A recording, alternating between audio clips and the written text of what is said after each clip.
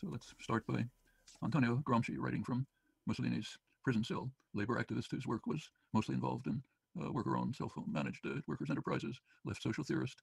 He discussed how societies tend to develop ideas and beliefs that reflect and support the prevailing structure of power, creating a framework of beliefs and attitudes that becomes what he called hegemonic common sense, something we don't question.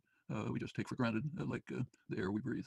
Now, that's tendency has, of course, been recognized before, was a major thesis of Marxist thought, had much deeper origins in modern thought. Uh, One of the most interesting is David Hume, great philosopher David Hume, 18th century.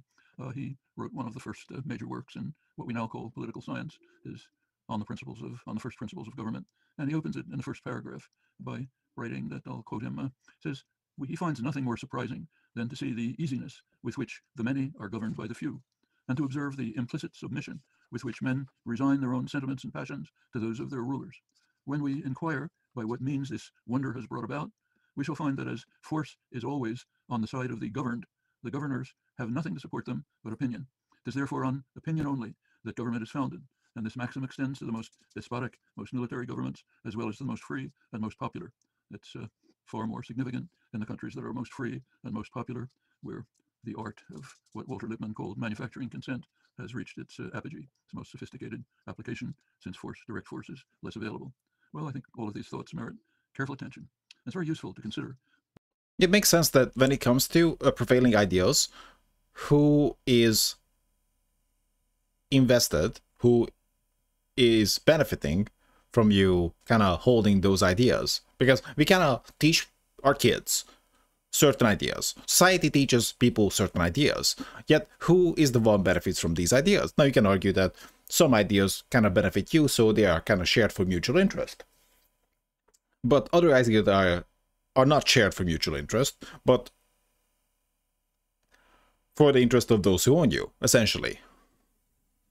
And they don't really have much claim and justification for it, other than maybe some faint hope that, oh, you can also be them, perhaps, if you do certain things. Of course, that is not justification of why they have it. Like, okay, if all the same to you, then I will be there and you will be me. So that's not so great. What we take for granted as unquestionable common sense, what we consent to without reflection, not just what we consent to, but what we often go on to regard as the highest goal of life. So, now, suppose like there was like a monarchy and there's like a king. It's like, oh yeah, anyone can be king, right? It's like, sure, but then I'm the king, and you can be the peasant boy who's just doing your life, and like maybe one day you can be king too, right? Not a problem. So in today's world, one of the highest goals in life is having a job. The best advice that one can give to a young person is to prepare to find employment. That is, to prepare to spend your waking life in servitude to a master.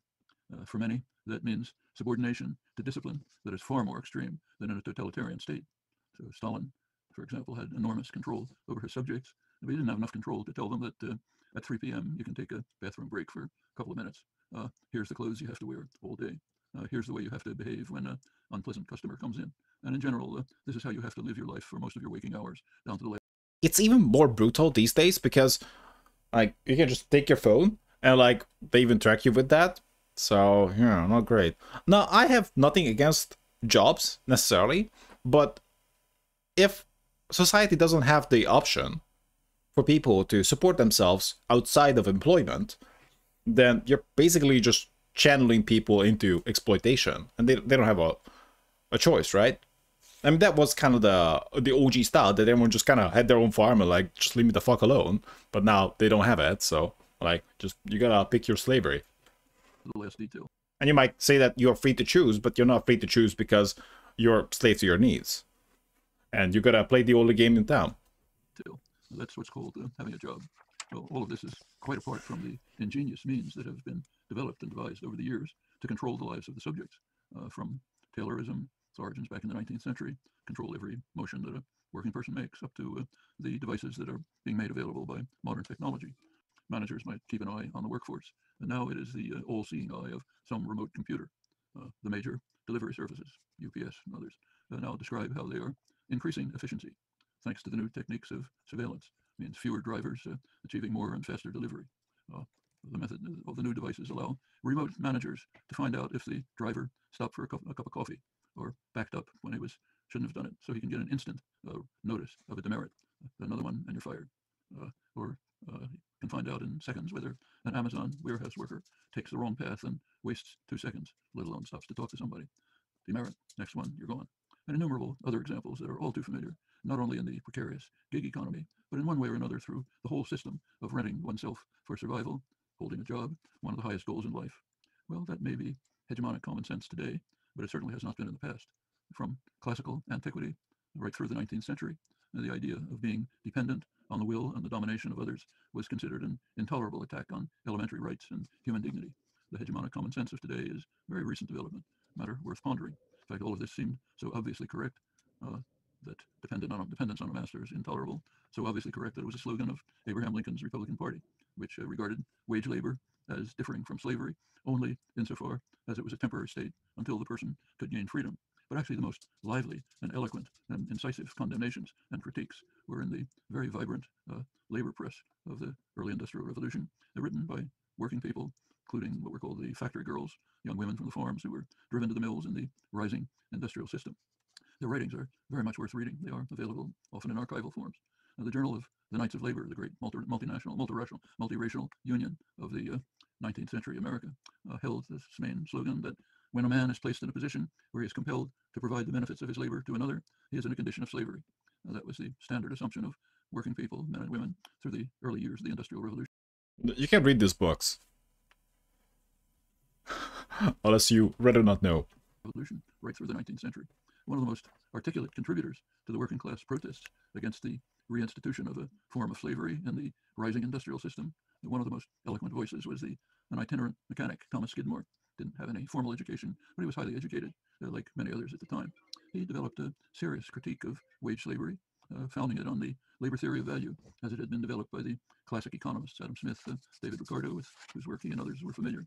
And on that foundation, he defined slavery as, in his words, being compelled to labor while the proceeds of that labor is taken by others, and went on to argue at length that no matter how property rights are attained, they are illegitimate if they're used to make some dependent on others, allowing some to appropriate to themselves the labor of others. The general labor press extended and deepened these ideas. It was vocal and articulate.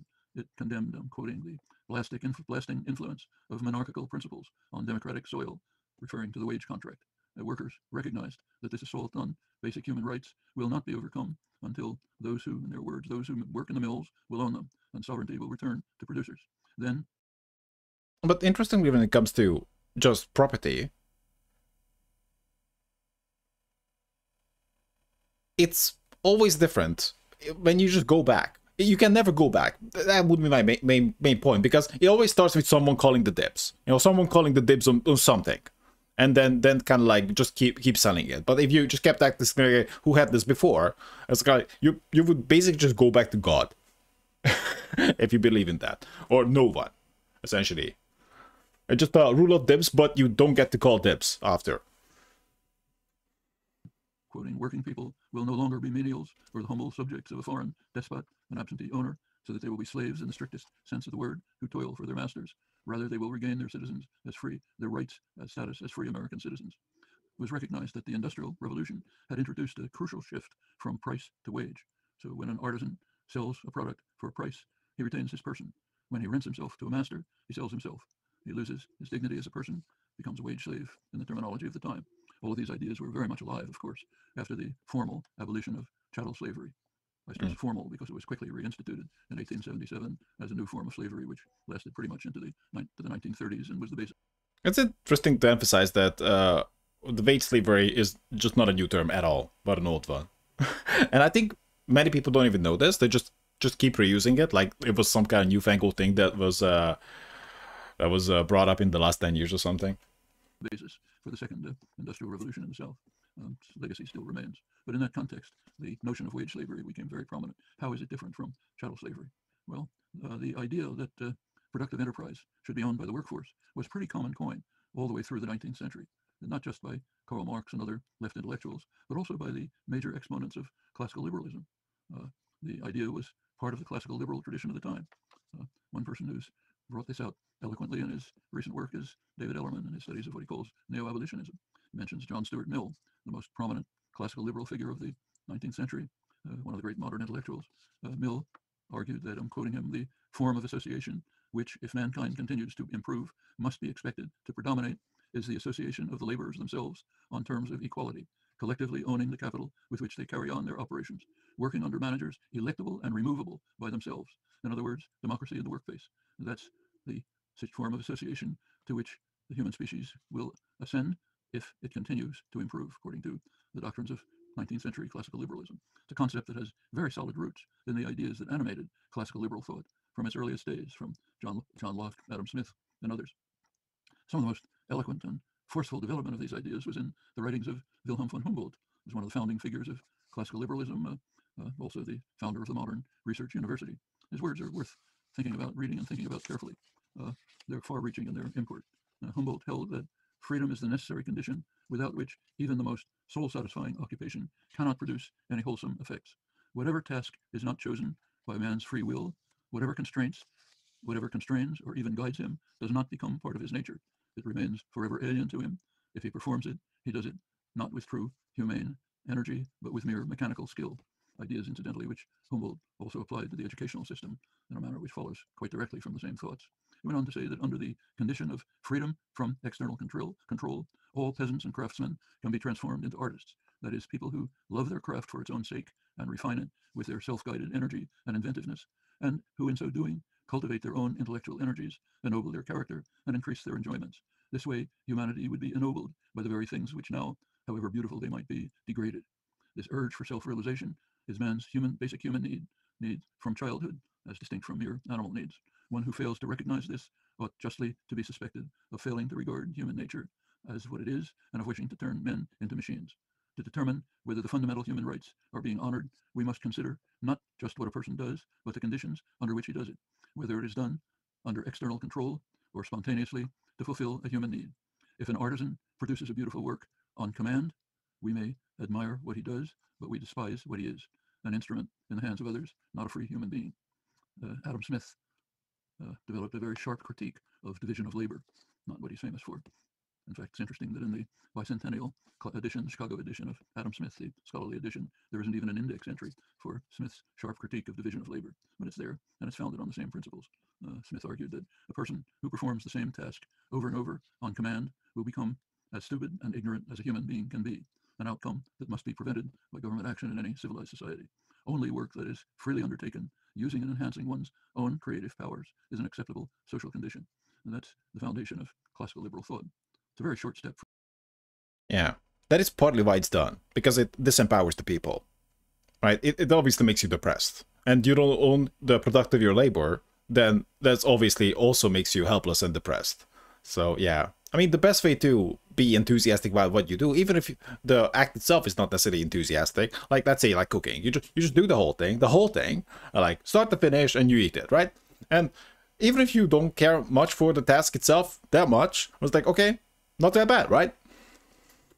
From these principles to the idea of control of all institutions, all communities, within a framework of free association, federal free organization through agreed voluntary associations. Now, that's the general style of a very wide range of thought, including the main socialist traditions, the left anti-Bolshevik Marxists, and much current activist work today of people seeking to gain control over their own lives and fate.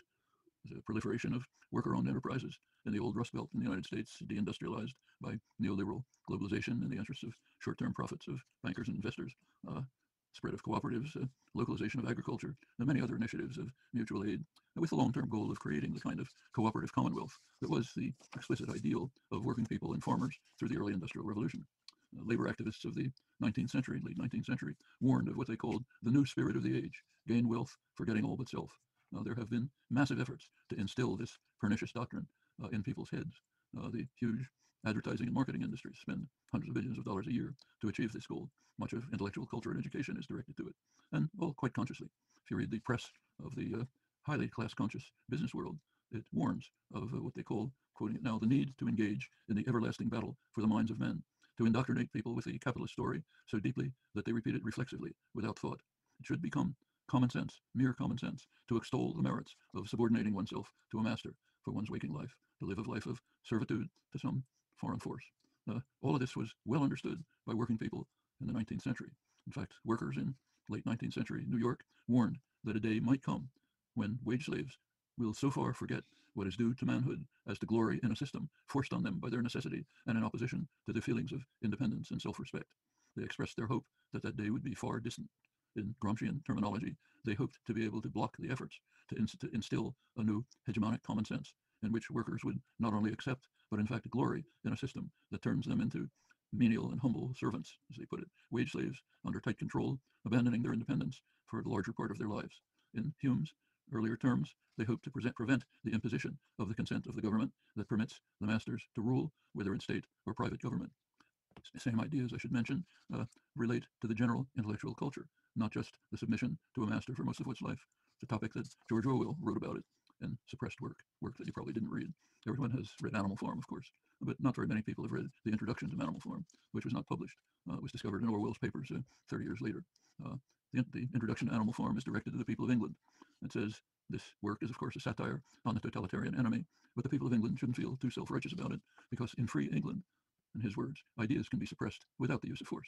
His title of his work is called Literary Censorship in England, in Free England, and he gives a number of examples and a few sentences of explanation. And one In England, not, well, you don't have freedom of speech. Well, you can say things, but I guess going after the government will not be that hot. One reason, he says, is that the press is owned by wealthy men who have every reason to want certain ideas to be suppressed. But the second and more interesting idea is essentially Gramscian. If you had a good education, you've gone to Oxford and Cambridge, you have instilled into you the understanding that there are certain things it just wouldn't do to say. We can add wouldn't do to think. That's manufacture of consent in the modern sophisticated term, the foundations of the liberal theories of democracy by Walter Lippmann, Harold Lasswell, founder of modern political science, all good Roosevelt, Wilson, Roosevelt, Kennedy liberals, whose view was very much like that of the men who called themselves the men of best quality in the 18th century, the rabble, 17th century. The rabble have to be suppressed. You can see this with people, especially those who don't expose their mind that much to like books and other kind of knowledge outside of education, which you should, that although they might be capable in a way that they're taught skills and possibly knowledgeable information, well, useful information, but how they think, they kind of like, they definitely drink the Kool-Aid, and they definitely attended the indoctrination center for a little bit longer. And in a way, they might be bad at just doing their own thing. They might have bad agency. If you take someone who's like, who was like self-taught and just like did this all their childhood, and they might have extremely good agency, and they could be really bad at working for other people, really bad. But if you take someone who's like favorite word is yes, you say what, I say yes, then they are really good at working, right?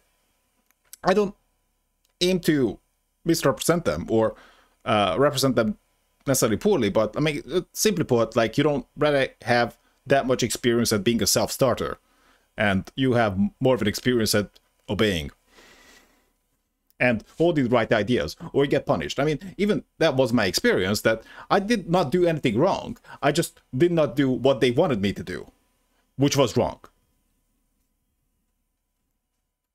Suppressed. It's none of their business to become involved in public affairs. They're too stupid and ignorant, as Reinhold Niebuhr put it. Therefore, they must, in his words, be controlled by necessary illusions and emotionally potent oversimplifications. As Lippmann put it in his progressive essays on democracy, people have a function, namely to be spectators, but not participants. Their function is to show up every couple of years, push a lever, to pick one or another of us, the responsible men, who have to be protected from the trampling and the roar of the bewildered herd. That's liberal, progressive, democratic theory in the modern period. Traces far back to the suppression of the common people in the English Revolution, and in fact to the U.S. Constitution, which was, the Constitution, of course, was written by a small number of wealthy men, mostly slave owners, who nobody else could spend a summer in Philadelphia in those days. And the Also, they were pretty young too. Just wealthy, rich boys owning slaves, and America is like, oh my god, that Constitution's so good, we cannot change that. Now, I'm not saying that there aren't good parts in it, but you can change it if there are improvements you can think of. Constitution was, actually its essence is captured in the title of the leading scholarly work on the Constitutional Convention, Michael Klarman's book, Harvard professor, called The Framers' Coup, a coup against democracy. The leading framer, James Madison, understood that the public had to be kept out of governing the country.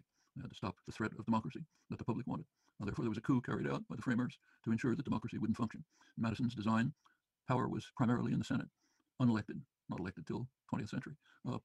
But also this is just bullshit, because even if you go back to Aristotle, he figured out that, yeah, if you have a democracy, then the people will just vote their own self-interest. So, I mean, he figured that, okay, maybe they should be like, they should all get part of the good the country produces. That's gonna be a good incentive.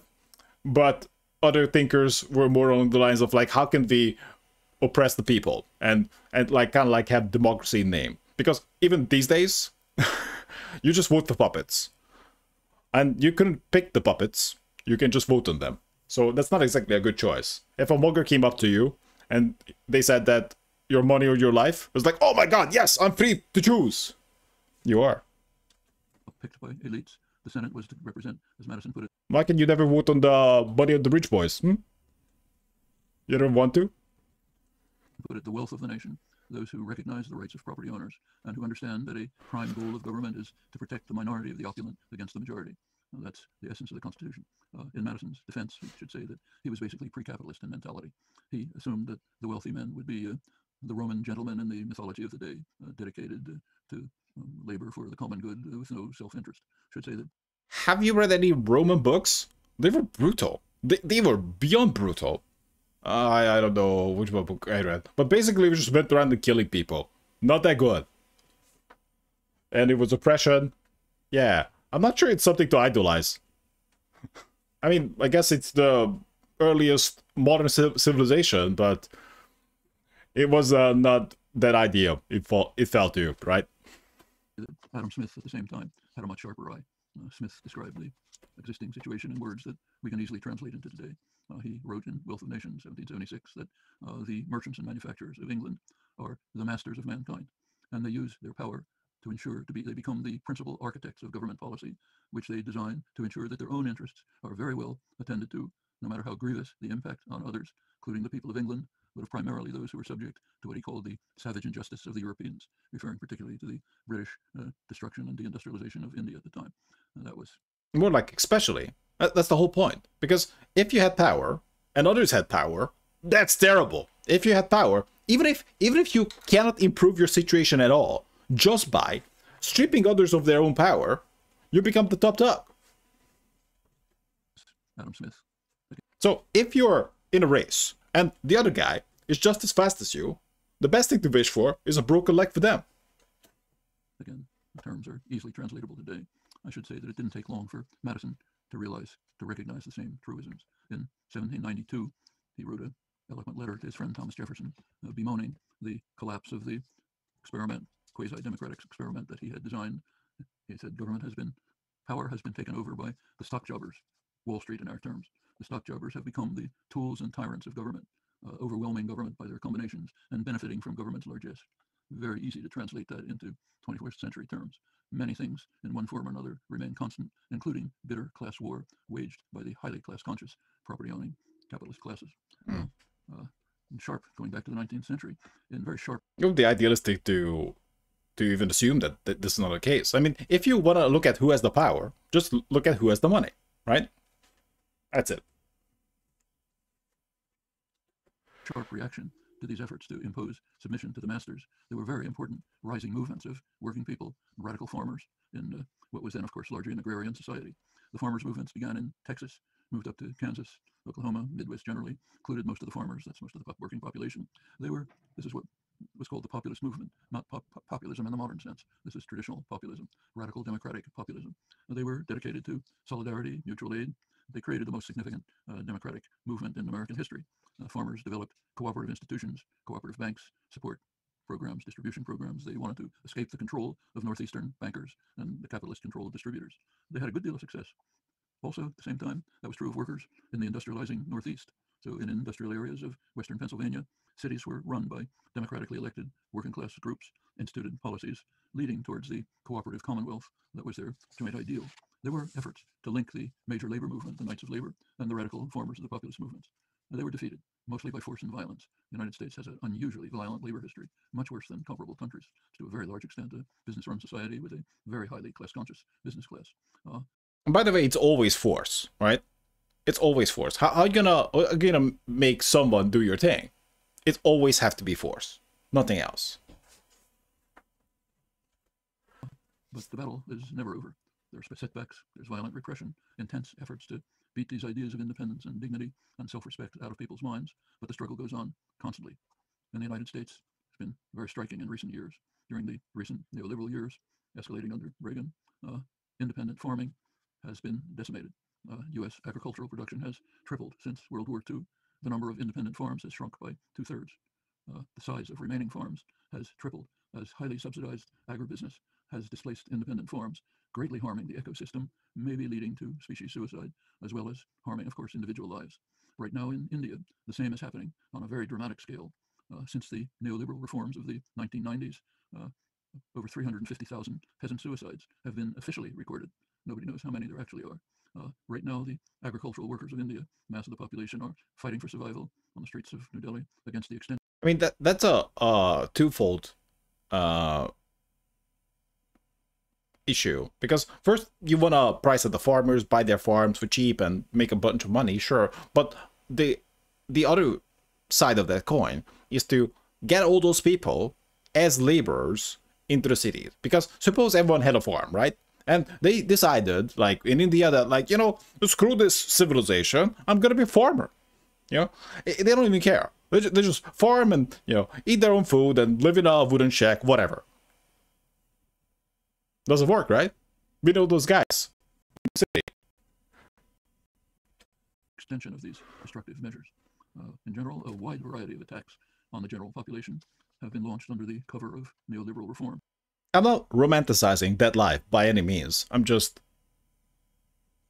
pointing out why it could be problematic to certain interests. It's quite a remarkable scale, with very severe effects. Take the United States, our prime concern. The RAND Corporation, quasi-governmental, highly respected, recently conducted a study of what they call the transfer of wealth from the middle class and the working class to the very top of the population. Their technique gets the lower 90% of the population to the very top. They estimated the transfer during the 40 years of the escalation of neoliberalism under Reagan. Transfer, incidentally, is a euphemism for robbery of workers in the middle class. They estimate the robbery in 40 years as a... Profit is just your money, man. I think yes, that the problem is that money makes money, right? So obviously, that leads in one direction. And we have the game called Monopoly. $47 trillion. That's not small change. It's also a very serious 47 trillion? underestimate. Following good neoliberal doctrine, Reagan opened the spigot for other forms of robbery. One of the main ones is tax havens. Previously, they were illegal, and the laws were enforced by an activist Treasury Department. Estimates of the robbery since Reagan run to an additional tens of trillions of dollars. Fair guess is that maybe something like $70 or $80 trillion has been robbed from the working class and the middle class, put into the hands of the ultra-rich during the 40 years of neoliberal reform. The Treasury Department used to have investigative departments which could enforce the law. Under the neoliberal programs, which incidentally are bipartisan, Clinton made a huge contribution to them. The investigative branch of the departments of the Treasury have been severely underfunded for good reasons. That means they can barely examine the rich. They don't even take the trouble to do it. You can't work your way through the tax lawyers, corporate law firms that have developed complex techniques of evasion. So they don't examine the rich, which opens the door for additional forms of robbery with huge numbers, but we can only guess them. And meanwhile, while this has been happening, real wages for non-supervisory workers, non-managers, have actually declined. Purchasing power has declined. That sharply reverses the pattern of the period of so-called regimented capitalism, the New Deal and subsequent years, during that time, wages tracked productivity. During the 40 neoliberal regression, years of neoliberal regression, inequality has, of course, soared. Now, the top 0.1% of the population, not 1%, 0.1%, have doubled their wealth from 10% to a colossal 20% of total wealth. Studies by Economic Policy Institute and others show that inequality is very closely correlated with unionization. The unions rise and fall, inequality falls and rises in tandem. Remarkably close correlation, the mechanisms are quite clear. Reagan... Yeah, but that will not work as well these days, especially with law tracking, and people don't have leverage, right? You might own nothing, right? You're easy to replace. They might outsource your work to third world countries, and with AI coming in, so yeah. I mean, even if you unionize, I saw it, that people were unionizing and they were just getting fired relentlessly. So if you even just think about that world, you're just gonna get fired. And if the job can be moved then they're probably just gonna kill the job, even if it's not worth it, just to make sure that unions don't exist. The last thing any company would want, any business would want, is that the workers get a little emboldened, right? That's not good for business. Also, even just in a cold sense, I mean, if they can move the business and make more money, they're just gonna do it, right? So I'm not necessarily claiming that there's ill will about it, but if they can just make more money, if the unions win, they're like, yes, we're all gonna make like $2 more, or $3 more, and they're gonna like, okay, we're just gonna move the factory.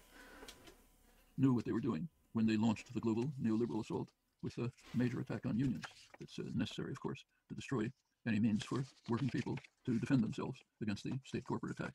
By now, mainstream economists like Lawrence Summers reached the same conclusion that the decline of unionization is the major, if not the major, factor in the growing inequality. During these years, strike action has sharply declined. It's practically declined practically to zero in recent years. It's a very good measure of the loss of defense against the assault. Precarity has sharply increased. By now, a majority of working people report that they live from paycheck to paycheck, no reserves in case of some emergency. Democracy, of course, declines with concentration of private power. Similar developments have taken place in much of the world. Some respects it's even worse in Europe than here. Structure of the European Union has transferred decision-making from national governments, which are to some extent responsive to their own populations, transferred from there to an unelected bureaucracy in Brussels, the famous Troika, unelected European Commission, IMF, major banks, mostly German, French banks. Of course, you can guess what kind of policies follow, including the highly destructive austerity policies. We're now seeing other examples in the incapacity to deal with the epidemic. Now, this has deeply embittered the population. It's led to anger, resentment, breakdown, collapse of the traditional parties. They barely exist anymore. The rise of fertile terrain for the rise of demagogues of the Trump style, comparable ones in Europe, Modi in India, others who can use the opportunity of the breakdown to impose deeply authoritarian and destructive policies. Well, yeah, but you can't even really vote for someone who would make a big difference. And even if they advertise that, almost certainly they will not do it. Well, that's the great achievement of the neoliberal reforms. There have been periods of regression before. They've been overcome. Not like they would get into power. The tasks are far more urgent now than they were in the past. We're in an unusual period right now. For the first time in history, we're facing threats even to survival of organized human life, and not in the distant future. The increasing threats of global warming and nuclear war should be too familiar to require any review. The threats can be met. Feasible solutions are known to every one of the dire problems that humans face. What is not known is whether human intelligence and human will are capable of grasping the opportunities that exist. Now, they're not going to exist for long. If the opportunities are grasped and pursued, the path is open to a much better world, a world in which ideals of freedom and independence that prevailed for millennia can be revived, carried forward. Global warming is actually very interesting because no one wants to, well, I'm kind of phrasing it this way, but like personally speaking, if let's say would you pay to reverse global warming? Let's say you have a choice between I'm giving you 10 million right now, or global warming gets a little better. Which one would you choose?